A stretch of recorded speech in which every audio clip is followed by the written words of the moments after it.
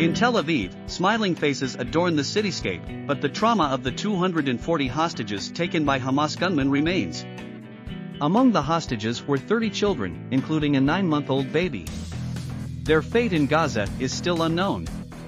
For Israelis, this ongoing trauma is a reminder of the recent massacres and the inhumanity of kidnapping children. Israel has faced numerous hostage crises over the years, often paying high prices for its citizens' release. In the 1980s, prisoner swaps with Palestinian and Lebanese armed groups were common, even for the bodies of fallen soldiers. In 2006, Hamas kidnapped 19-year-old soldier Gilad Shalit, leading to a 5-year campaign for his release. Prime Minister Benjamin Netanyahu authorized the largest ever prisoner exchange to bring Shalit home. Over 1,000 inmates were released, including Yahya Sinwar, who later became the leader of Hamas in Gaza. A key figure involved in the Shalit deal believes that the circumstances now are different, making a comprehensive deal unlikely.